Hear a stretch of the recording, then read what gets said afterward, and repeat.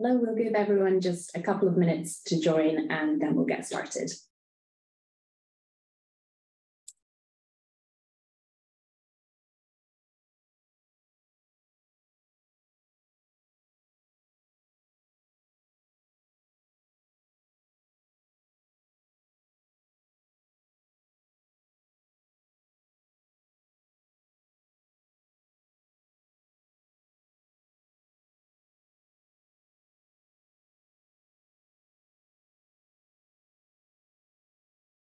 Hey, good morning, everyone.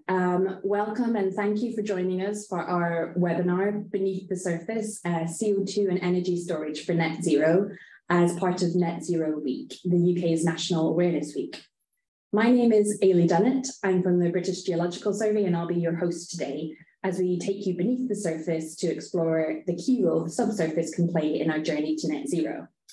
I'm joined by two of my colleagues today, Dr. Maxine Akhurst and Ed Hough. Maxine is a principal geologist at the British Geological Survey with extensive experience in offshore and onshore geological survey, research and modelling, specialising in CO2 storage research since 2008. Ed is the British Geological Survey's energy storage lead, and he's a geologist with over 25 years of involvement in projects relevant to geoenergy in the UK and internationally, including natural gas, hydrogen and compressed air energy research and heat storage in the underground. We'll hear from Maxine first, followed by Ed, and there'll be lots of time for questions at the end. So please submit your questions throughout the presentations through the question and answer function in Zoom. And without any further ado, let's get started. Over to you, Maxine.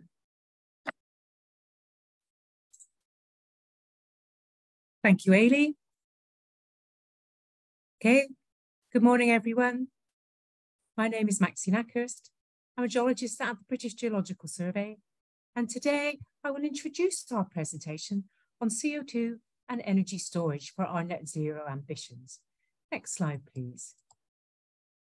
My colleague, Ed, and I will review the wide range of UK geological storage resources. We will consider the different types of rock at suitable depths and thicknesses that the UK can use to achieve net zero emissions. We will also look at our wealth of geological resources that can support grid scale amounts of temporary storage of heat, natural gas, compressed air and hydrogen, and permanent storage of CO2. We will then consider that the UK has a very busy subsurface and seabed and how we might best make use of our subsurface. So we will indeed need effective planning to make best use of our seabed and geological storage resources. Next slide, please. During today's webinar, we will very briefly review the role of the British Geological Survey. Then we will consider where geological storage features in the UK government strategies. My colleague Ed will review the temporary storage of energy. I will then review UK resources for permanent storage of carbon dioxide. And then finally, the management of UK offshore, subsurface and seabed for net zero emissions. Next slide, please. So first, the role of the BGS. We are a non-departmental public body established in 1835. And our role in public science is that we provide impartial and independent geoscience advice. We provide the national repository of data and knowledge for UK geoscience. We develop services to make benefit for government, business and the public in the UK. We provide analytical facilities, observatory networks and laboratories, and we deliver UK leadership and make our skills, expertise and knowledge available locally, globally. We undertake research and development in pursuit of these aims. The BGS primarily delivers research products and services in the UK, but we also operate internationally to maximise our impact of our science and develop our global standing of our scientists. Next slide, please. We have already mentioned net zero emissions. So what does that mean? So net zero is achieved where the emissions that we remove as a nation are equal to the emissions we produce. If we remove more emissions than we produce, this is described as net negative emissions. Where sources of emissions are extremely difficult to remove, net negative technologies are needed to balance them out. To achieve net zero, we must reduce the activities that produce CO2, such as burning coal, gas and oil. We must be efficient with the energy that we do use, regardless of the way that it is generated. And we must use low carbon technologies to ensure that the CO2 that we do produce, such as from industrial processes, is not released to the atmosphere. Next slide, please. Now I'd like to review whether geological storage features in current UK government strategies. Next slide, please. So firstly, I'd like to consider the Energy White Paper, Empowering Our Net Zero for Future, which was published in December 2020. The strategy for decarbonisation of UK industry is focused on clusters, that is, those places where there are large point sources emitting carbon dioxide. Around half of UK emissions from manufacturing and refining are concentrated in the 6 clusters shown here. The annual greenhouse gas emissions is measured in equivalent million tonnes of CO2, with the total annual emissions of 35 million tonnes per year from the 6 clusters shown here. However, the close association of the many large point sources will enable effective implementation of low carbon technologies and the economies of scale to reduce the cost per tonne of CO2 stored.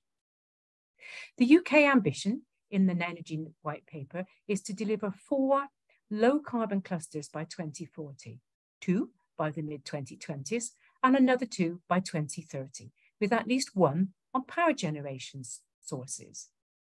The greater ambition is for 1 or more fully net zero clusters by 2040. Next slide, please. The UK Industrial Decarbonisation Strategy was published in 2021, and the decarbonisation activities to achieve net zero are deployment of carbon capture, utilisation and storage on industrial sites in clusters, that is to capture and store approximately 3 million tonnes of carbon dioxide per year from the energy intensive industries by 2030. The government will also support increasing amounts of fuel switching to low carbon sources such as hydrogen during the 2020s. And the government will also support electrification for industry during the 2020s. Next slide, please. The UK Net Zero Strategy was also published in 2021. The activities described in the UK strategy, including technologies that include the use of natural geological storage resources. These include by decarbonising UK power supply by 2035, by including energy storage, gas-fired generation, energy from waste with carbon capture and storage. To scale up production of low carbon fuels, for example, including 5 gigawatts of hydrogen capacity by 2030, and that has recently been increased to 10 gigawatts in a 2023 policy statement. Now, low carbon hydrogen by industrial processes requires CO2 to be a net zero technology because it produces byproduct carbon dioxide. So decarbonisation of industry using CCUS or carbon capture, utilisation and storage is intended to deliver 4 clusters of industry CO2 sources by 2030. And the greenhouse gas removals, 5 million tonnes per year by 2030, including bioenergy with carbon dioxide capture and storage and direct air capture with CCS as net negative technologies. Next slide, please. So geology is also needed for the UK hydrogen strategy. The requirement for the hydrogen strategy is laid out in this document, and it was published in 2021. So hydrogen is a low carbon solution for the UK's transition to net zero emissions. It is a highly versatile replacement for the high carbon fuels which we currently use and can be used in domestic and commercial heating and also in transport. Hydrogen will need to be available where and when it is needed, and geological storage will be able to address the difference between the daily and seasonal variation in demand and also the steady state industrial production or fluctuating supply from renewables. The focus for the BGS subsurface, the focus of the BGS research are for the subsurface storage options in salt caverns and in porous rocks for a future hydrogen infrastructure network. So these are the underground storage in salt caverns, which is an operating technology storing large volumes at low unit cost. The development technology of storage in porous rocks, including depleted gas fields and porous sandstone formations, is a research activity that is currently in progress. Next slide, please. Now I'd like to hand over to my colleague Ed, who will provide an overview and areas of active research in energy storage. Thanks, Max. My name is Ed Hough, and I lead the energy storage research topic at the British Geological Survey. And I'll be introducing some of the innovative uses of the bedrock and the subsurface that can support net zero targets, using examples of active research currently underway at the British Geological Survey. Next slide, please. Thanks. We've seen that energy storage will be important in supporting government policy regarding decarbonisation. So energy can be stored in different ways and released on different timescales, from seconds to months. For example, technologies such as high power flywheels and capacitors can release energy in seconds of duration time. Between sort of seconds and days is a space that's occupied by battery storage. And then at largest timescales, we have technologies such as pumped hydro, compressed air energy, aquathermal energy storage, mine water storage, and hydrogen storage. And these can deploy energy in terms of weeks to seasons. So longer duration energy storage can support the uptake of renewable sources of energy. And these more seasonal discharge technologies have been reviewed in the post note, the UK Parliament Office of Science and Technology, which is illustrated in the picture on the right of the screen. Geological storage is particularly well suited to long duration energy storage. But it does bring into question how we are using the subsurface, because the similar rocks can be used to support different energy storage technologies. So we are working on understanding the best use of the subsurface in terms of providing capacity for energy storage, locations, so where could underground energy storage take place, but also matching capacity and location with supply and demand.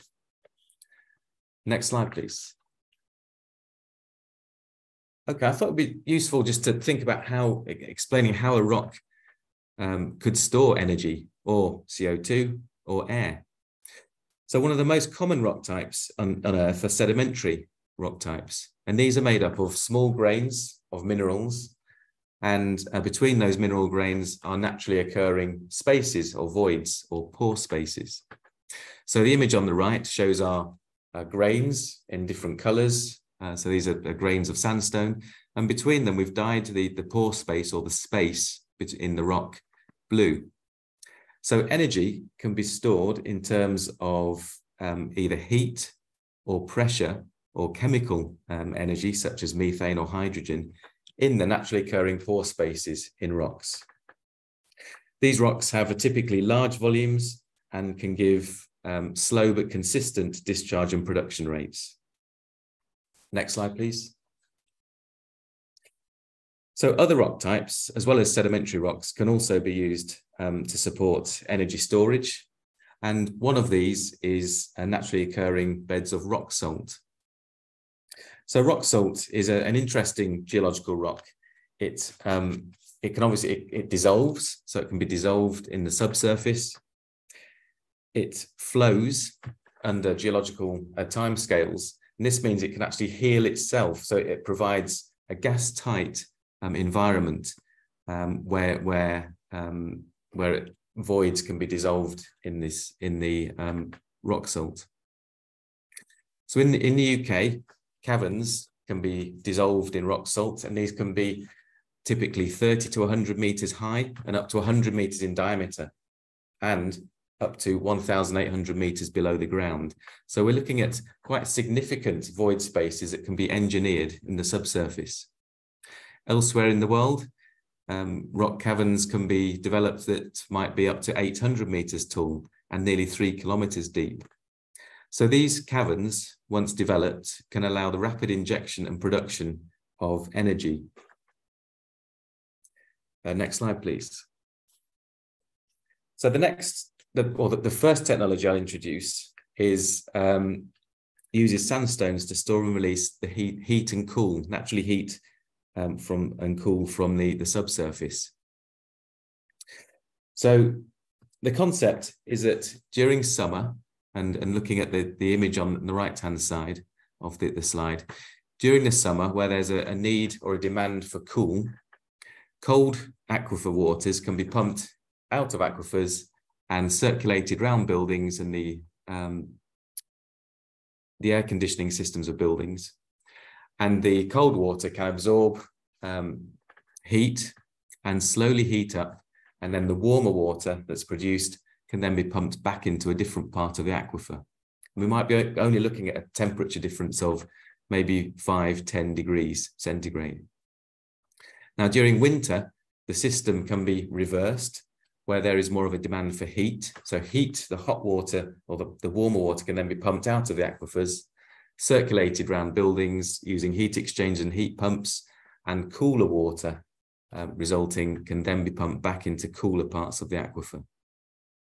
So globally, there are numerous schemes operating at the moment.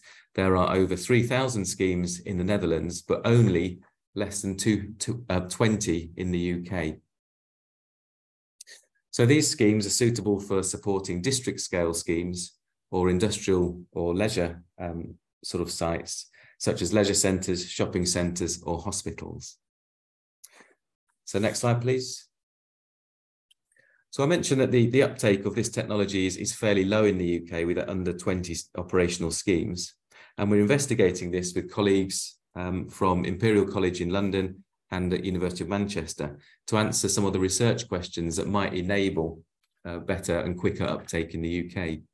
So we're looking at where in the UK aquifer thermal energy storage may be possible. We're looking at if aquifer energy storage would be possible in areas of significant demand. And we're looking at what some of the geological controls on heat storage and on storage of cool and on leakage from the systems could be. A big question that we're understanding is how close together schemes could be located, and also looking at how stakeholders and the general public might perceive such schemes and whether or not that represents a barrier to their uptake. Next slide, please. Thank you. So new data is required to improve our confidence in some of these novel energy storage technologies. And to enable this, the British Geological Survey is developing a network of 3 field sites for research into geoenergy. We have a site in Cheshire, which is looking at aquifer thermal energy storage in sandstones. We have a site in Glasgow looking into mine water heat. And we have a site in Cardiff looking more at the urban sort of setting for heat storage. We also have improved analytical capability in the shape of core scanners that can characterize large volumes of rock. And the aim is to evaluate the long-term effect of changing the heat character in the subsurface, which can have impacts on the aquifer properties, including the chemistry, the microbiology, and the natural attenuation capacity of the groundwater regime. So these 3 different sites are available to support research and can be included in research programs. And further information is available on the web link below, ukgeos.ac.uk. Next slide, please. So just looking at a bit more detail at our research site in Cheshire, this is the site that's focusing on heat flow in one of the principal sandstone aquifers in the UK, and is aiming to understand better the processes and potential for aquifer thermal energy storage. So the concept here is that we have a series of boreholes which have been drilled into the sandstone, and hot water can be injected, or cold water in fact, can be injected into boreholes, and can be monitored by the borehole array around the heat injection boreholes. So we're looking at really at scales of about a small car park. That's the sort of scale that a scheme might have influence over. And we're really interested in understanding whether or not subtle changes in rock affect how the heat is stored, transported and released. We're interested in how far the heat may travel, and we're interested in different flow mechanisms because, for example, if there are fractures in the rock, they may enable heat to flow faster and further in the system. The site also gives us a chance to optimize monitoring strategies to better understand how we can understand and regulate these sorts of systems. Okay, next slide, please. Okay, now let's consider mine water geothermal. So parts of the UK have had a long history of mining, and there's leaving a legacy of disused and collapsed mine workings, and there's potential for these coal workings to provide a source of heat. So our site that we have developed in Glasgow is a series of boreholes that have been drilled into a disused coal mine. And again, these allow us to understand heat flow in a disused mine. So actually it's a very sort of novel experimental facility, and it will help us understand the resource, the amount of heat that a mine might provide, and the way that the heat could be released. It allows us to understand the environmental impacts and again develop these monitoring strategies so we can understand exactly how the heat and the extraction of heat or the input of cool into these systems might be affecting the subsurface. And it also allows us to develop technologies to sort of optimize and enhance mine water geothermal schemes. Obviously, the potential for mine water geothermal is limited to areas of coal mining. So in the UK, we might be looking at areas that have had a legacy of coal mining, such as central and northern England, South Wales and the Midland Valley of Scotland. But there are other smaller coal fields dotted around certain parts of the UK. Next slide, please.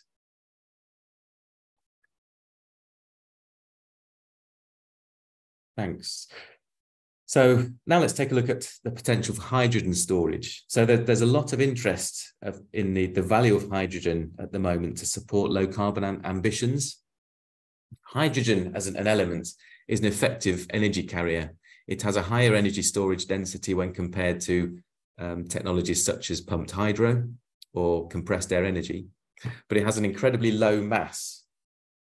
So it has a very low mass to volume ratio, which means that for the same volume at the same pressure, hydrogen might only represent 1/4 to 1/3 of the energy stored by methane, for example. So to replace the amount of energy stored by methane, natural gas, we might be looking at a requirement for maybe 3 to 4 times the volume of storage in the subsurface. So hydrogen at the moment is commercially produced through a technology called reformation. And this, as a byproduct, produces carbon dioxide. However, there's research underway that's looking at the large-scale production of hydrogen via hydrolysis, which would be a carbon neutral route of production. So at the moment, globally, hydrogen is stored in solution mine caverns in just a few places in the world, in parts of the UK and in Texas in the United States. And there is a question whether or not hydrogen could be stored in porous rocks, which would mean it could be stored in many different locations. Initial studies indicate that for the UK, we likely have enough energy storage capacity in terms of hydrogen storage, in terms of either cavern storage or in porous rock storage. And there is a question whether or not those storage locations would be in the right places to support demand. Some of the issues and a review of the state of the art for underground hydrogen storage have been collected in the recently released IEA Underground Hydrogen Storage report, which is available from the link at the base of this slide, and also is illustrated to the right of the slide. Next slide, please. Thanks, Ailey. So The British Geological Survey have been looking into the potential for the storage of hydrogen in porous rocks. The research question we have is really looking at whether or not hydrogen, if pumped into the subsurface, would react at different temperatures and pressures with the bedrock itself.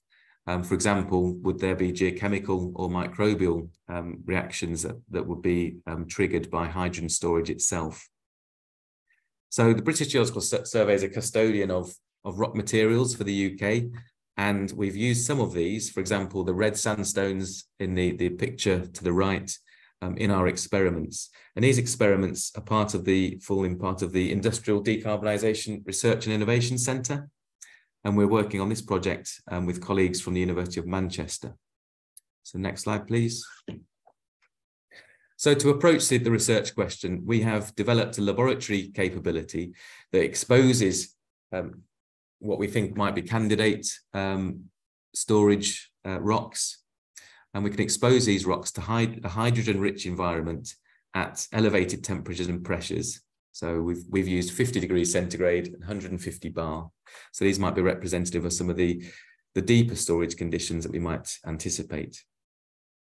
And our initial indications are that observed changes to any of the rocks that we've tested in terms of either their structure, composition, or the microbial populations they may support are either very minor or could in fact be related to artifacts of the experiments themselves.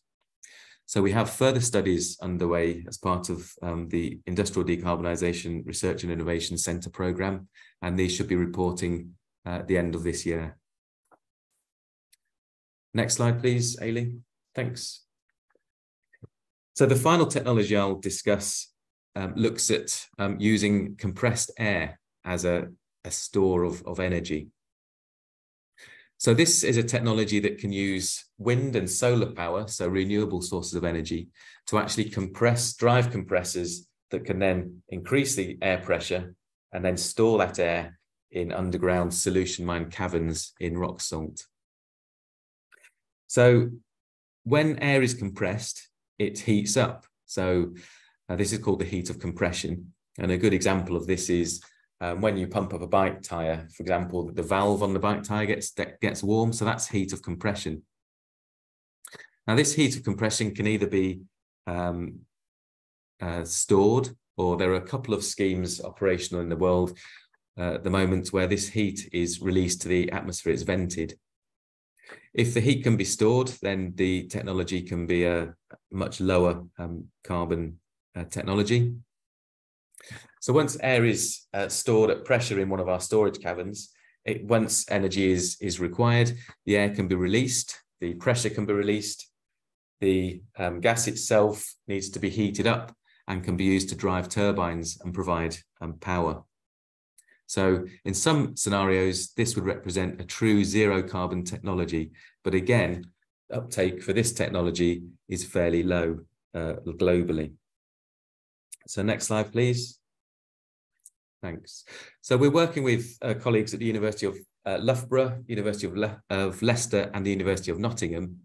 And we're looking at some of the questions, again, that might affect uptake of this technology. So we're looking at how the whole energy system design can be optimized. We're looking at the techno-economic assessment. So under what sort of economic or technical conditions might sort of favor implementation uptake of this technology. We're looking at the thermal management. So if that heat of compression that I mentioned could be actually stored and used later to actually heat the gas up or heat the air up as it's released. We're also considering some of the potential for environmental impacts, and we're looking at resource assessment and mapping. So again, where in the UK might the geology be suitable to support these sorts of technology, and how much energy could be supported by these. Next slide, please, Ailey. Thanks a lot. So by way of conclusion, the UK has got a diverse bedrock at depths suitable to support many innovative low-carbon energy technologies. However, in the UK, the rocks are not the same everywhere, and their composition, their depth and thickness will affect their suitability and their ability to host different energy storage schemes. For example, just thinking of the cavern storage, which requires rock salt at suitable depths in the UK, we might be thinking of areas such as Cheshire, Teesside, but also West Lancashire and Dorset. So these are the sorts of areas onshore that might have rock salt at suitable depths and compositions to support these technologies. Offshore, we might be looking at areas such as the East Irish Sea and the Southern North Sea.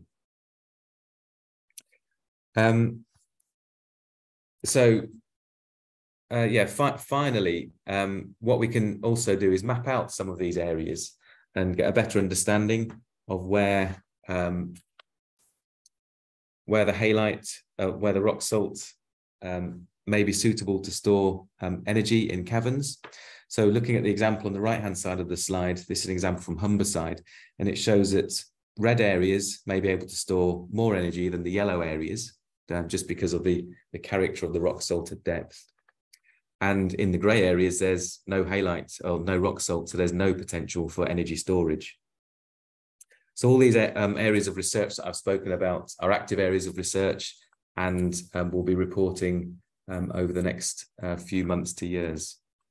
So with that, I'll now hand over back to Max, and we can hear about some of the CO2 storage work that the Geological Survey is involved in. Thanks. Thank you, Ed. I'd now like to consider the research on the permanent geological storage of CO2 and areas of active BGS research. Next slide, please. So in the view of the UK Climate Change Committee, CO2 capture and permanent storage is seen as a necessity, not an option, to the UK achieving its net zero ambitions by 2050. This was published in 2020, and the report is shown here on the right of the slide.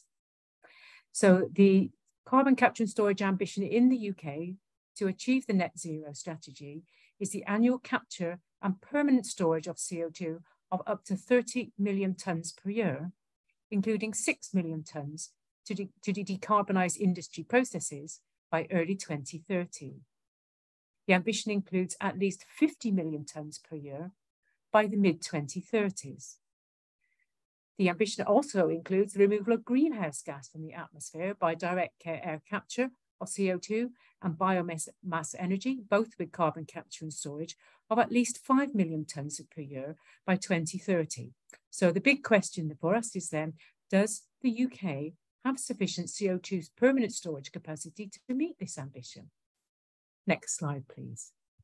So in our role, as the national provider of UK geoscience, we host, own and develop the UK National CO2 Storage Database, CO2 Stored. The data in the database has detailed information on more than 570 prospective offshore storage units around the UK. The sites are here shown on the map. The centre points are shown by the geographical position as these open circles. The type of store and the capacity are indicated by the colour and the size of the circles respectively. The stores that are shown in brown are depleted hydrocarbon fields, and the stores that are shown in blue are in the saltwater sandstones or saline aquifers that Ed has been discussing. The database contains much detailed information on each, including calculation of theoretical storage capacity. And the database has been the starting point for industry CO2 storage projects. I'd like you to be aware that the CO2 storage has been in operation at 2 sites for more than 2 decades by our near neighbours, Norway. For example, next slide, please. The Sleipner CO2 injection project, shown in this green circle, has been storing 1 million tonnes per year since 1996, so a total of 25 million tonnes, and so a tried and tested technology. Note the geographical distribution of the storage sites, storage units that have been mapped here, and notice that it was very similar to the distribution of the rock salt formations and the porous strata that Ed has been showing you earlier in the presentation. Next slide, please. So here we have seen the map of prospective CO2 storage units around the UK. So what does CO2 storage tell us about the UK CO2 storage resource? Well, I think first of all, we can say that we do have sufficient theoretical storage capacity. The summed UK theoretical capacity is 78,000 million tonnes of CO2, that is 78 gigatons. The pie charts on the left illustrates that the UK capacity is predominantly within saltwater sandstones or saline aquifers, which is shown by this very large blue sector. The pie chart on the right shows that the capacity is mostly within underlying the North Sea, and this is the purple, green, and orange sectors shown on the right-hand pie chart. We can see from this that the capacity that we have it significantly exceeds UK ambition to store between 30 and 50 million tonnes per year. The suitability of porous sandstones and depleted gas fields is also being assessed for hydrogen storage, as we have heard from Ed. So the BGS research considers where and how UK CO2 can be permanently stored for decarbonisation of UK power generation and clusters of industry. So I'd like to review some of the research that is currently underway on the geological formations around the UK, and we will focus in on the southern North Sea, as this is an area that is planned for storage by 2 of the UK industrial clusters. The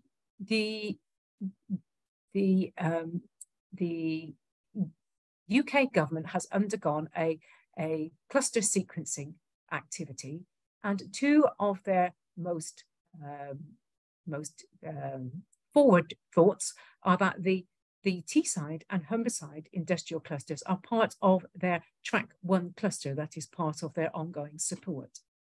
And so BGS research is looking at the mapping and modelling of CO2 storage in the Bunter Sandstone, which is where the 2 clusters are planning to store their CO2.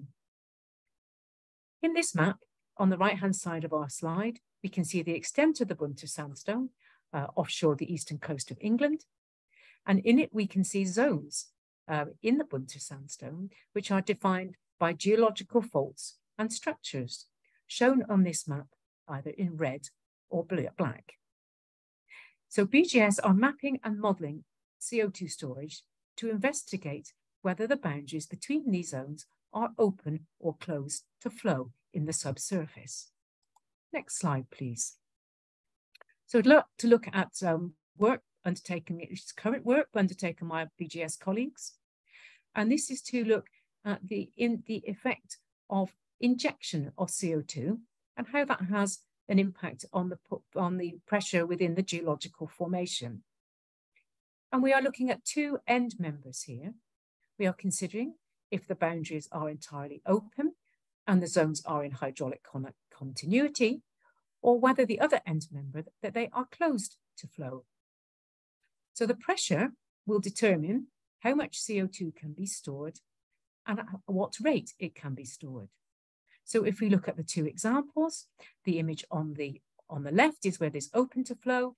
The increase in pressures is relatively low associated with each of those coloured injection points. On the other hand, if the boundaries are entirely closed to flow, you can see that the increase in pressure, so the CO2 injection is higher, and this is shown where there are brighter colours and also where there are the circles are shown highlighted by the circles. So where the pressure is increased, there will be less storage capacity and the rate of injection will be lower. Next slide, please. Another of the activities is that BGS, British Geological Survey, and UK Research and Innovation are scoping a UK CO2 storage research facility. This is to support research in terms of site characterisation, injection, monitoring, and post-injection site closure. The science case for the facility comprises knowledge gaps and science challenges that have been identified by our stakeholder community. The knowledge gaps are listed here. These include long-term storage efficiency to improve security and reduce risks and costs. What are the effects of different subsurface geological processes at scale? How the cost-effective monitoring and conformance technologies, environmental research and strategic management, and very importantly, social attitudes to local hosting of a major net zero infrastructure. So the science challenges are the outstanding research questions, the how and what questions. How can we improve efficiency of storage? How much CO2 is trapped by each of those mechanisms? How can we make monitoring more cost effective? And how can we understand social attitudes to net zero infrastructure? And the science case is presented in a publicly available report, downloadable at this address. Next slide, please. So we have seen, by comparing the different maps shown by Ed and myself, there are common areas of suitability for hydrogen storage in salt and sandstones that are suitable for CO2 or hydrogen storage. Now I'd like to review ongoing research on the use of UK geological storage resources for the energy transition in the Managing Offshore Energy Transition, or the MOE project. Next slide, please. So MOE is the UK's first holistic study of the environmental and social impacts resulting from the rapid expansion of offshore infrastructure. And this is driven by the UK's energy transition to net zero emissions.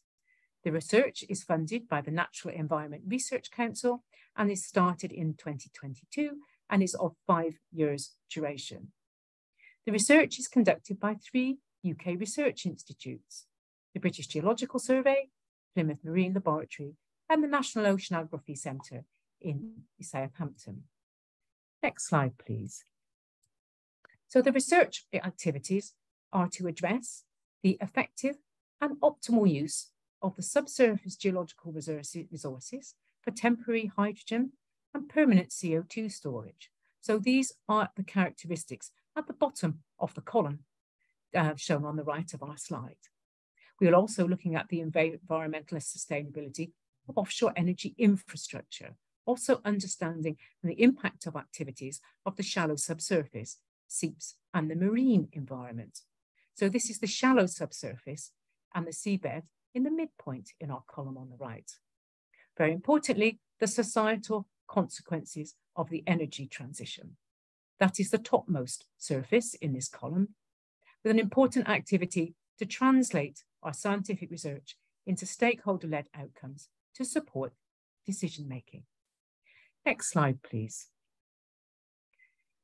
So wherever you look around the UK, the offshore UK is already very busy, both in terms of the seabed and in the subsurface.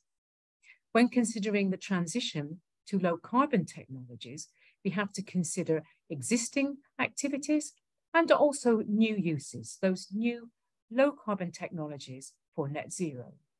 And as we have seen, these include temporary storage of hydrogen in engineered salt caverns, temporary storage of hydrogen in porous strata, the permanent storage of carbon dioxide in porous strata, and the installation at the seabed of offshore wind farms. We also need to consider existing activities such as natural gas production and subsurface storage of natural gas. In our work for the MOE project, we were considering not only the physical interaction of the storage facilities themselves, but their infrastructure, but also their operation. So what is the impact of seasonal storage, so recharge and discharge for hydrogen, and permanent storage for the pressure of injection of carbon dioxide. So in our project, we will be addressing the synergies and also how we can minimize conflicts of subsurface and seabed use. Next slide, please. So we have seen earlier that the UK industrial decarbonisation is are in industry clusters. And these are also the focus for the MOE research. And this has helped us to define 3 areas of interest. In the industrial cluster sequencing event are the track 1 industry clusters. And these are Humberside and Teesside, in the southern North Sea, so that is our area 1 to the east of the UK.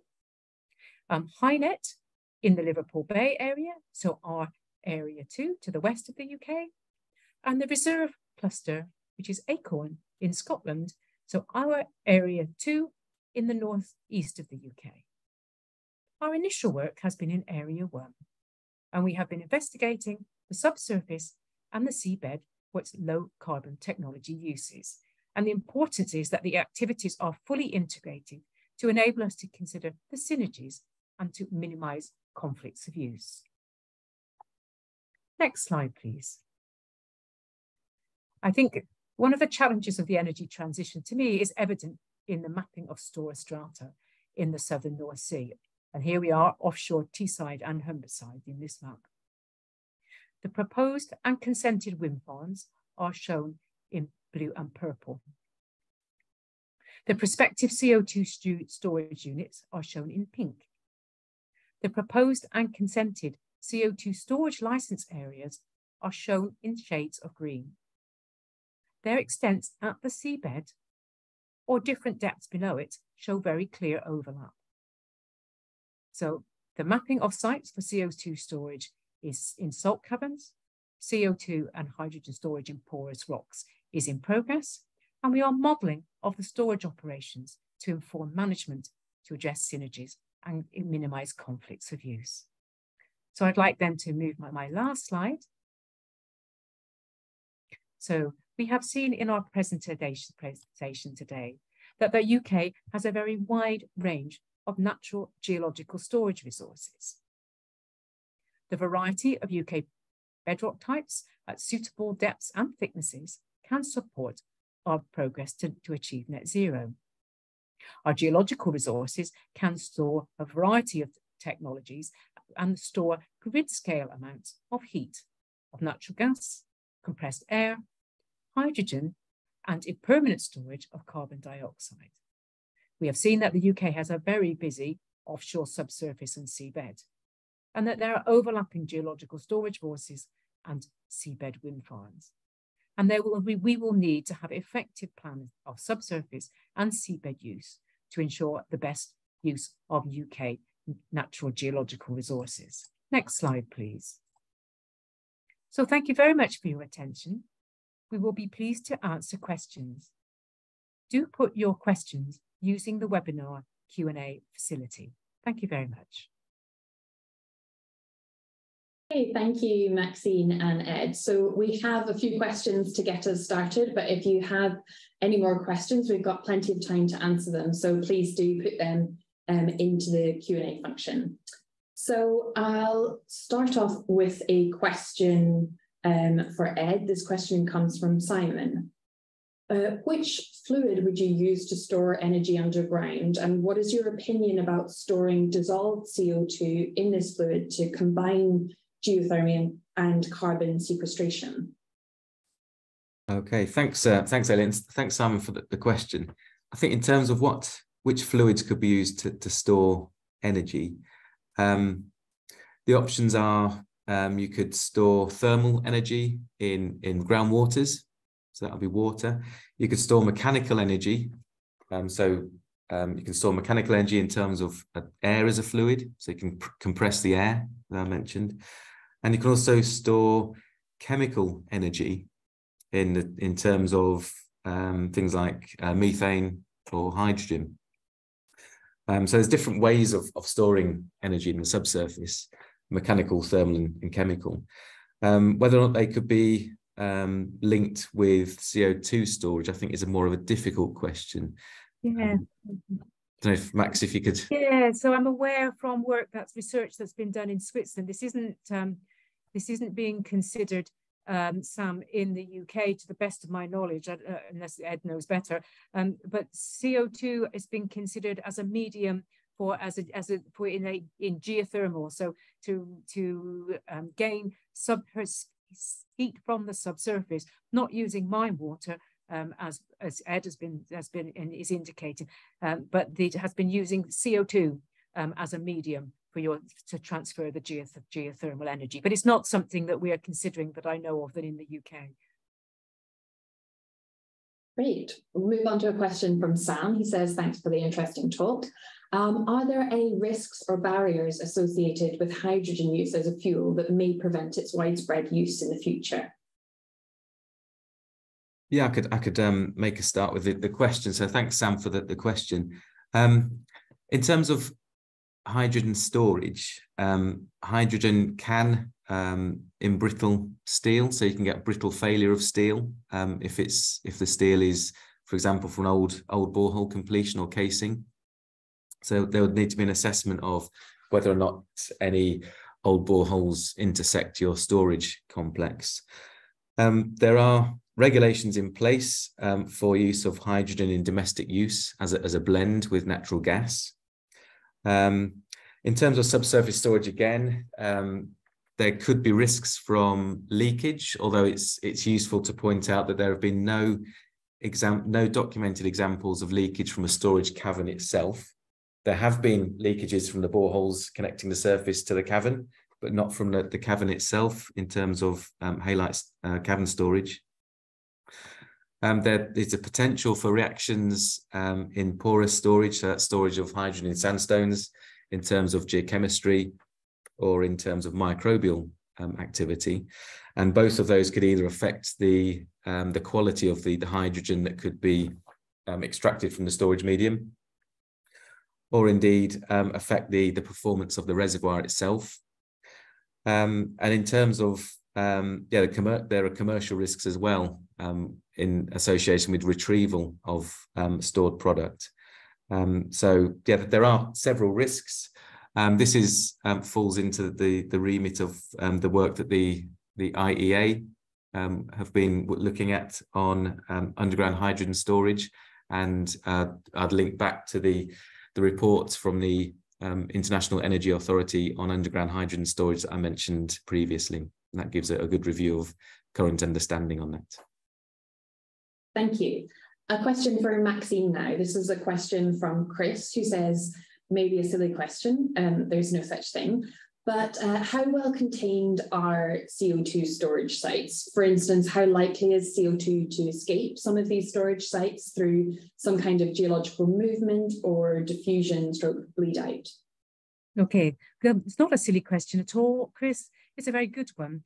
And this is part of the work. When we are talking about management, I've mentioned management several times, but how we would manage what we were doing in the subsurface is to ensure that examples that you give, there might be geological or movement. This is exactly the type of work that we do as a geological survey for commercial projects. They do the same thing for their own projects. They look at what the maximum pressure is. We looked earlier on in some of the slides that I'd shown you how this pressure of injection might cause an increase in the reservoir pressure. And so we understand, so we have the benefit of many years of hydrocarbon production, both gas and oil, for us to understand the character of the geological formations, whether they're fields or they're host formations. And we can have a look at the maximum limits, and then we put a safety factor on it, and then we simulate it, and then you compare it with oil and gas exploration production figures. And so individually, projects look at those very carefully and make sure that they fall within the pressure limits. And for us as a geological survey, we look at the regional picture. So there's illustrations that I showed earlier to say, well, if there's more than one project in a sandstone, what happens if there's a cumulative effect? And we then examine the character of the boundaries or not between projects to ensure that this very careful management of the subsurface is maintained securely in the subsurface.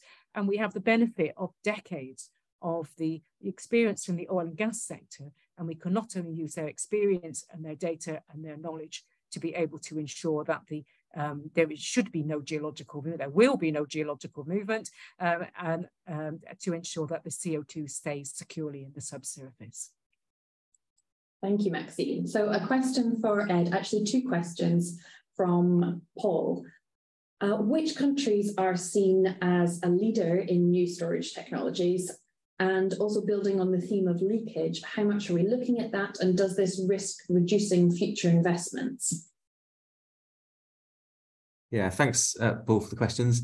First of all, thinking about areas, countries which might be leaders in different technologies. So the geology, not just the geology in the UK, but the geology between different countries is different. So different countries can support, the geology of different countries can support different technologies. So not all technologies could be sort of deployed and supported everywhere. However, we've got a really good track record globally in underground gas storage, that's storage of methane in caverns. So this has been operating since the 1960s in different places. And this gives us a really good evidence base on understanding sort of cavern performance. Underground gas storage is carried out in several areas in the world. So the UK has several facilities, places like Northwest Europe, so France, Germany, Poland, Netherlands. Thinking just about hydrogen storage, there are only 2 locations in the world that have operational cavern storage of hydrogen, and that is at Teesside in the UK and also Texas. So that those could be considered sort of leaders in underground hydrogen storage in caverns. Thinking about compressed air energy, there's only been a couple of pilot projects in the world. One is in Hough in Germany, and there's also Macintosh in Alabama in the US. And then looking at the thermal storage, looking at aquifer thermal, as I mentioned, the Netherlands is head and shoulders above in terms of schemes that are operational, but there are also operational schemes in, for example, Denmark, Sweden, UK's got a couple of schemes. So there are schemes, and there are areas that could be used to sort of learn from. And just remind what the second part of the question was, Ailey? It was how much are we looking at leakage, and does this risk reducing future investments? I think, as I said previously, leakage from a cavern itself hasn't been reported, but there have been incidents where there's been leakage from boreholes that connect caverns to the surface. So that would be one area to look at. Leakage from porous strata. So if we're looking at using depleted gas fields, these are areas of they could be sandstones that have in the past contained natural gas. So there is work underway to understand the conditions where the conditions that would need to be met for those to either contain or not hydrogen. So in terms of leakage, there are processes or risk assessments that can be done to understand that. But it might be a consideration in some scenarios, but there'd be research that could be carried out to address that question. Thank you. We've got 2 interesting questions here in a slightly different theme, looking at skills. One from an anonymous attendee: are there technical geoscience skills that are required for this emerging area that are not already used or focused on in traditional geoscience industries such as oil and gas? And another similar question from Corey: how would a geology graduate get involved or work on subsurface hydrogen or CO2 storage in the UK? Would you like to take that one to start off with, Max? Yeah. I'm looking for the question. Sorry, Ailey, I'm looking for the question. That's okay. So are there technical geoscience skills that are required for this area that are not already used in traditional oil and gas industries? And how can a graduate get involved in these areas? Okay, so it's very much the using the sort of skills that have been developed in the past on the experience of oil and gas. But really, but technically, it is slightly different. So it is adapting the skills that have been developed in the past. Of course, we are injecting rather than producing. So there will be skills that are needed in terms of the reservoir. We are concerned that we are not have enough people coming into our industry who are you see perhaps the end of a hydrocarbon extraction activity, there will be an overlap, of course, but we need the skills. So to the best of my knowledge, the skills are, as we have understood previously, both the practical and the geoscience and the interpretation and the sort of engineering skills, but these are not quite the same as in the operations themselves are a little different. So in terms of how do you get into it, there are several courses on CO2 capture and storage that are run by universities. There's one, I know, I'm based in Edinburgh, and there's one based at University of Edinburgh, but there are other university courses as well. So in answer to your question, yes, please do. Please do engage where you can. You know, if you wish to then engage in any of these postgraduate educations, the opportunities, and I'm not aware that there are any different skills. There are, however, there'll be adaptation and different use of the skills that we have already learned. I'll just add in there that BGS does take on graduates as well, and we'll be running an open call each year as well. Okay, a question for Ed around fractures and their influence on flow through sandstone. So this is from Mark, and he says that fractures do influence flow through sandstones. GS and I are looking at this in the Sherwood sandstone in Northern Ireland. What work are BGS doing to characterize such structures? Yeah, thanks, Mark, for the question.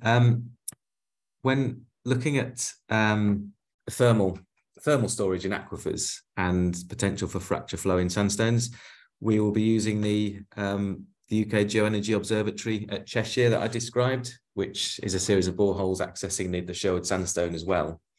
And in those boreholes, we will be carrying out thermal trace and thermal response tests in the boreholes. So essentially, we'll be heating up the borehole and then monitoring the thermal plumes away from those boreholes. So what we anticipate to see will be faster and further migration of heat along fractures, and then more of a contained migration of heat closer to boreholes. So that's one of the ways that we'll be looking at potential for fracture flow in the shallower parts of the Sherwood sandstone. Thanks. Great, a question for Maxine then. This is from Glyn. Where in the UK is the UK CO2 storage research facility likely to be based? And are BGS aware of the work conducted by CO2 CRC in Otway in Australia? So thank you, Glyn. Yes, we are very much aware of the CO2 storage facility in Australia. So I'd mentioned that we are building the science case, and our science case has been engaging our stakeholders. We've got to say it was a big thank you to all of the pilot sites, the research sites around the world who've been very helpful, including CO2 CRC in Otway, Australia. So looking at what they do and what we are proposing, their site injects a mixture of gases. It doesn't just include CO2. And we are then looking at how we can work in a complementary way. So their work is onshore. Our UK plans are for storage offshore, so the monitoring technologies will be different. And so, yes, we have taken account of all of the pilot sites around the world, and big thank you to everybody who was so cooperative and helpful. So it is likely to be based, in terms of a CO2 storage research facility, it is likely to be based in those strata that are planned for CO2 storage by UK commercial projects. And as we have seen, the commercial projects for, say, Teesside and Humberside, or for HyNet in Liverpool Bay, and they are both based in Northern England. And so that is where the facility is more likely to be based. Thank you. Okay, a question for Ed on storage cavern formations. This is from Chris. Can the storage cavern formations withstand the magnitude of pressures from hydrogen or compressed air? And what technologies will be used to monitor for faults in the cavern formations? Yeah, thanks, Chris, for the question. So we're lucky with cavern storage in that we have a as I mentioned, we have a long, or globally, we have a long history of cavern storage dating back to 1960s. And this gives us a really good understanding of some of the mechanical and engineering parameters that allow safe storage. So, for example, as a rule of thumb, and this would be then applied individually at different schemes depending on the local geology, but as a rule of thumb, the schemes would have a maximum storage pressure of 80% of the lithostatic pressure. So that's the pressure of the rocks above. So you wouldn't want to exceed 80% of the lithostatic pressure as a rule of thumb. And this means that you would typically avoid any fracturing of the rock or any potential for gas to escape through halite. However, there definitely are questions about whether or not storage of hydrogen would operate at timescales that are shorter than seasonal. So would we be looking at the potential for higher storage pressures and higher rates of withdrawal and injection? And those are areas that are areas of current research, looking at the behaviour of rock salt at those different mechanical conditions. Thank you. A question for Maxine from Rochelle. When you're mapping and modelling the fault boundaries in the Bunter Sandstone to consider if the boundaries are open or closed, do you plan to consider the future impacts of climate change, i.e. overburden pressure from glaciation, and how this may impact fluid flow? Okay, one of the things I think we've got to consider there is timescale. So when you consider the planning and modelling of CO2 storage, injection and storage, you would then have to consider how long it would take in terms of the trapping mechanisms. So one of the main characteristics, and you all know this, I don't know whether you drink Coca-Cola, tonic water or champagne, you will know that CO2 goes into solution under pressure. Pick your one. So one of the main trapping mechanisms for CO2 after injection is that it dissolves extremely quickly under pressure. So in terms of, it is very, very rapid, but both in real time and in terms of geological time. And then we look to see how much the character of the stored CO2 changes over timescales. And our objective then is to see over tens of years, hundreds of years, and thousands of years to see what happens to the CO2. So the CO2 would initially, it would dissolve, some of the buoyant gas would rise upwards, some of the gas is trapped between the pores as residual trapping, and some of it remains as free gas. But our modelling shows that the free gas, the gas cap, gradually decreases over periods of a few thousand years. So in terms of the impacts of climate change, and your indication here is overburden pressure from glaciation. By looking at the past, we have seen that glaciation takes place over not just thousands of years, but tens of thousands of years. So in terms of the timescales, the stored CO2 would either be in terms of dissolved, or it would eventually form minerals, calcite minerals within the pores within the rock. So it's a timescale difference. However, you are right, we have thought of this, the impacts of climate change into the overburden pressure from glaciation, and also the past overburden pressure retaining from glaciation. And I believe in part there is a project called the SHARP project, which is investigating some aspects of this work, but there is quite a disparity, Rochelle, in terms of the timescales. Thank you, Maxine. A question for Ed. Is formation of scale or corrosion due to salts a problem for heat storage when using water circulated into the subsurface? Okay, thanks for the question. I think that for the aquifer thermal energy systems that I've been talking about, we're talking about very low enthalpy, so low changes in actual temperature.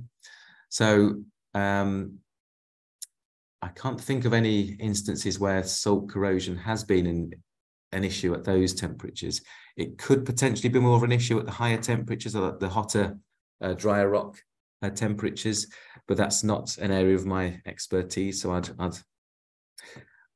wouldn't be comfortable commenting on it. But yeah, so I won't say no, but certainly at the lower temperatures, I wouldn't think that's one of the main considerations there. Thanks. Another question, I think, for you here, Ed. The IEA Hydrogen TCP Task 42 UHS report, it's not the title, provides an overview of the TRLs for different UHS technologies. Fast cyclic salt caverns are shown to have a TRL of 5 to 6. What are your views of the potential challenges of fast cycling salt caverns in UK environments? And do you see this solution developing to a TRL 9 to 11, which is a commercial operation or maturity in the near future? Yeah, thanks for the question. That refers back to the International Energy Agency report that I was mentioned previously.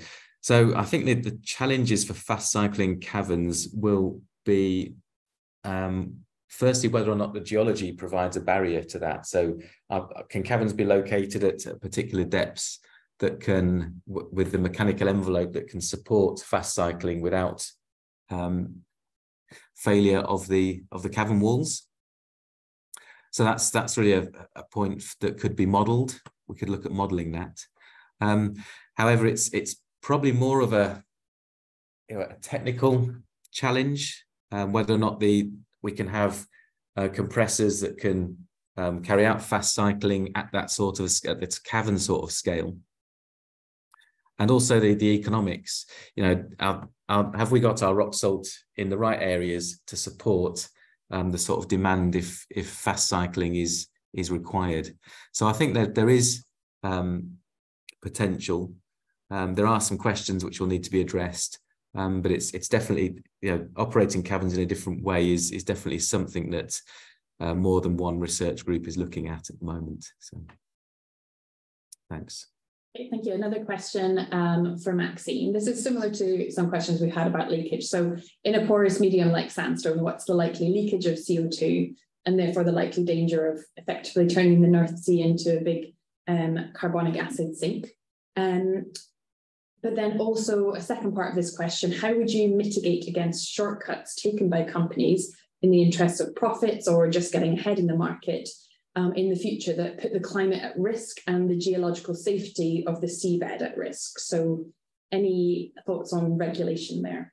Okay, so one of the things at the moment, of course, is that with more CO2 in the air, this is increasing. This is not a geology research issue. This is sort of a general concern, is that there's more CO2 in the air and it is causing ocean acidification anyway.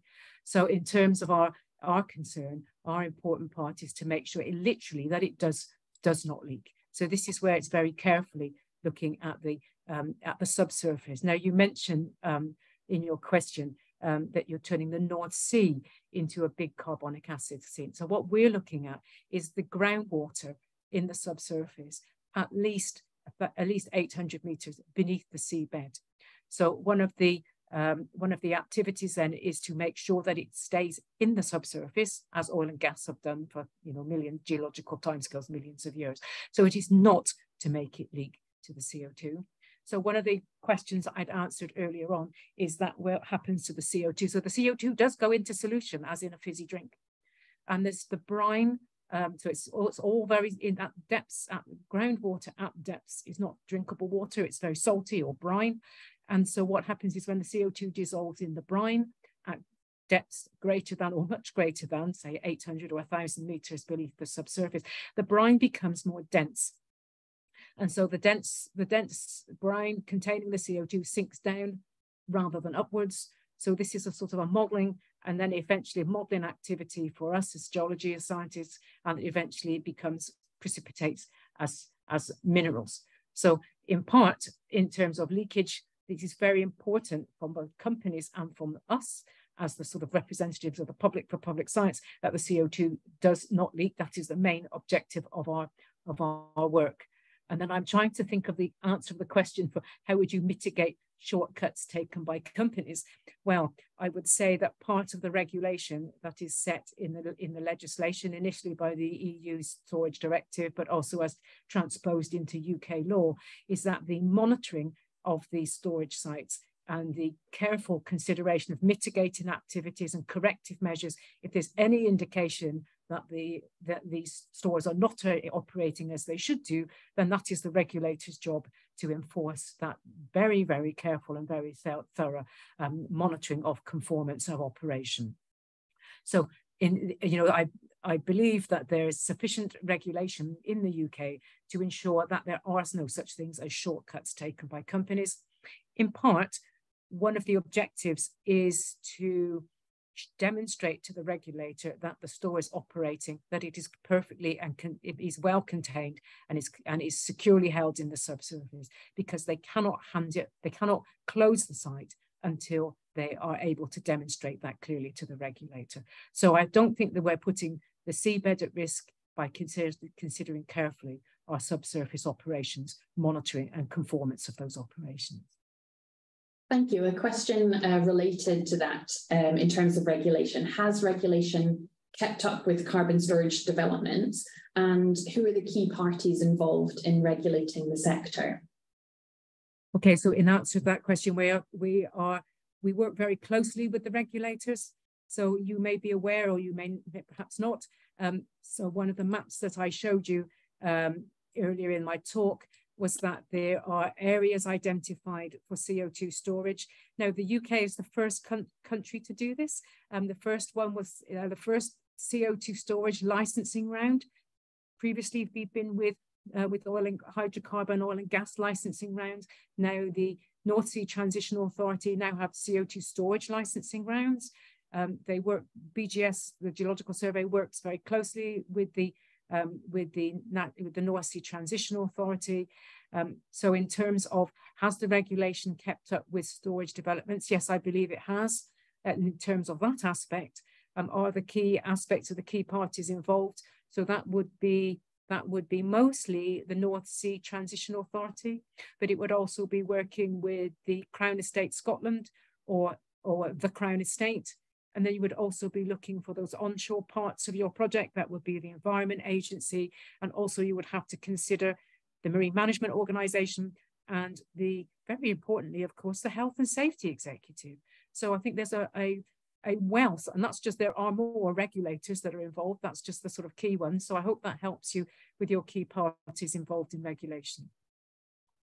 Thank you. Okay, another question on CO2 storage for you, Maxine, which they say may be another silly question. Definitely not. But perhaps, I guess this is to a wider public audience, perhaps they need a reassurance that pressured CO2 storage is not going to lead to the same effects as fracking for gas. So can we be sure of this? Okay, one of the things that we had mentioned earlier was the sort of modelling of pressure of injection. And we'd also then, as Ed has said, both for hydrogen and for CO2 storage, establishing clear limits of what the maximum pressure should be. So when you have fracking, that's when the pressure has been exceeded.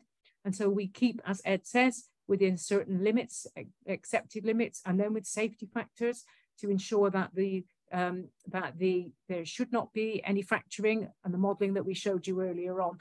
I've mentioned earlier on about the conformance, monitoring for conformance, and conformance of seismicity. So using microseismometers to demonstrate that there should not be microseismic events that might indicate that fracturing.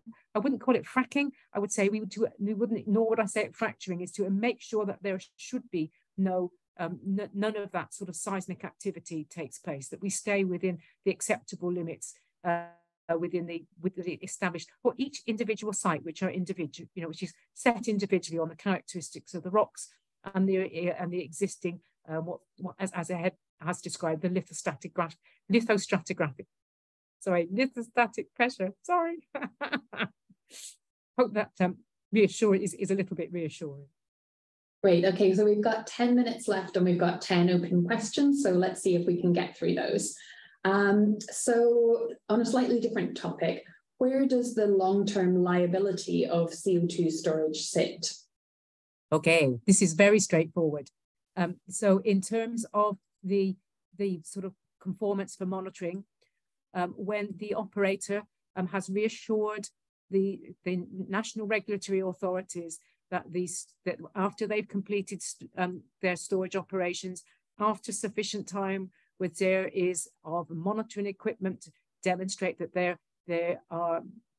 the store is operating, is performing in the way that they have predicted, only then will that be handed over to what's called the competent authority. So that will be the appropriate government department. I mean, this is so far in the future, I'm not sure that one has been identified, but nevertheless, it will be taken over by the government. And you say, isn't this new? No, it definitely isn't.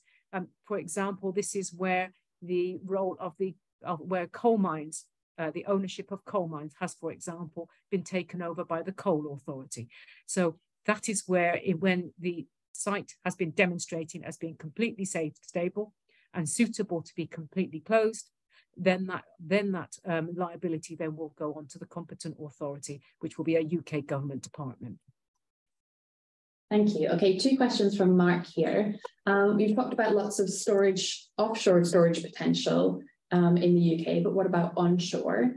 And also, is BGS looking at CCS through rock mineralization, particularly in basalts or other igneous rocks?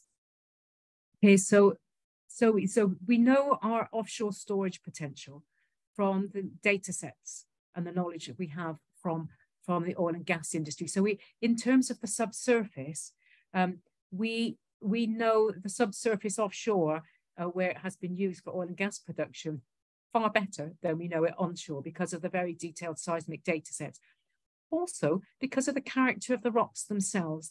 On the whole, the rocks offshore tend to be younger, more porous, and less faulted.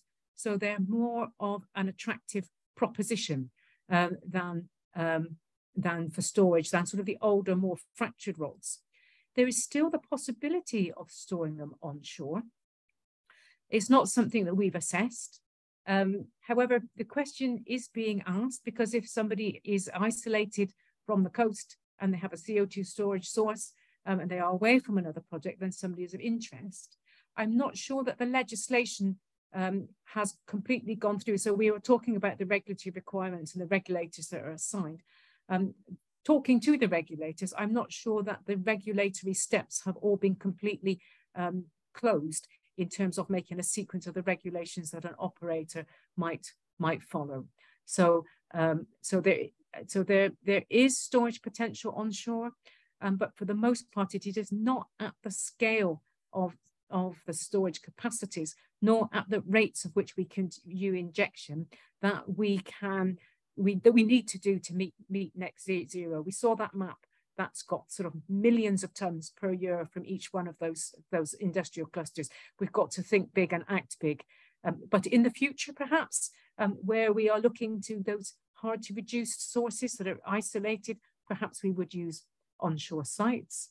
And then I think you've got another. Can I just add to that? Yeah, go away ahead. Go ahead. I think it's quite interesting and it's quite useful to actually contrast CO2 storage, which is permanent or should be permanent, with energy storage, which is temporary. And it might mean that some of the more remote locations that are offshore might be less suited for energy storage, and some of the more onshore sources of storage, which might be located closer to sites of demand, might be better suited for temporary energy storage. So thinking about demand really is quite a useful way of trying to understand where storage might be needed. Yep. And so the second part, I think there was a second part of the question. So so to Mark here, so is BGS looking at carbon capture and storage through rock mineralization, particularly in basalts? So we are well aware from the Carbfix project in Iceland of the characteristics of the rocks that they are doing. So they're going straight to rock mineralization. It is relatively small scale. It's in the hundreds to thousands of tons per year. But we are looking to use the rocks that we have and in the question that Mark has as well. But the Icelanders, they have plenty of very fresh basalts. They're very, very, very new in terms of geological terms, very new indeed. And so they're quite reactive to the carbon dioxide that's inserted in the sort of fractures and the buggy paces that are within the basalts. So the BGS mapping work will have mapped basaltic rocks and other basic igneous rocks all around the UK, but Mark, they don't offer the same attractiveness in terms of the size and the scale of CO2 storage by mineralization. Also, for the most part, the UK basaltic rocks tend to be quite a bit older. Even the sort of tertiary provinces in the sort of the outer Isles and the western part of Scotland, but for the most part, basaltic rocks of Carboniferous age tend to be a lot more weathered already. They would have been a lot more fractured. They're less confined. They are less of a prospect. When speaking to an operator who does this, and they said, oh, well, you know, you would just use your freshest, youngest rocks possible to use basaltic rocks for storage. So we would tend to favour the ones with the biggest impact. So and as we have the benefit of those, and they are offshore and in porous strata. So it's picking our best rather than having to go to basaltic rocks. Unless you want to say something, Ed, there. No, that's nothing to add. Okay, great. We've got just a couple minutes left, so I'll see if we can get through some more questions. This is a question from Ian. He says, you highlight how the seabed could become very crowded with the co-location of offshore wind and storage. This could present a potential challenge to MMV plans. Is there any ongoing research considering existing and new technologies which would allow co-location? Shall I pick that up, Aileen? Okay. Yes. Yes. Okay. So this is a lovely question, and yes, there's a lot of interest and a lot of research. So so when you say it's crowded, and so to some extent it sounds a bit sort of odd, doesn't it? That large area offshore, but the extent of geological formations suitable for storage, they are very large. Similarly, wind farms are similarly large. So there's plenty of concern for co-location, but also then it's an interesting challenge. And so there are many research activities considering how this might be done. So clearly you can't do towed seismic surveys weaving in and out of wind farm pylons, but perhaps you can then look at using techniques that use the wind source, the wind turbines as a source of sound, or to do your seismic surveys instead, or you would do seismic surveys that do not require shipping to be able to tow a seismic source and seismic streamers behind them. So it's a really, really interesting challenge. Lots of people are looking at it, particularly things like downhole monitoring using fiber optic cables. So these are, you can look at temperature, you can look at strain, and pressure. So we're looking at these as well, and also deploying arrays on the seabed and in the vicinity of injection wells that we would use for monitoring for conformance, with hopefully minimizing the conflict of use, but better still, and with synergies of use, so enable co-location of both wind farms and storage sites offshore. So yes, it's a lovely question, and yes, there's an awful lot of interest in research groups around the UK and around and globally as well. Okay, a question about collaboration here. We've got just 2 minutes, so we'll see if we can get 2 questions in. Are we getting reasonably effective collaboration, cooperation, synergies, cost sharings, etc., with Europe on hydrogen and CCUS? Ed, would you be able to take that? Yeah, I think in a nutshell, we probably are. We have active, we're active in research projects which are funded by the EC and we have very good relationships with different partners across Europe. So I'd say yes, definitely. That's great.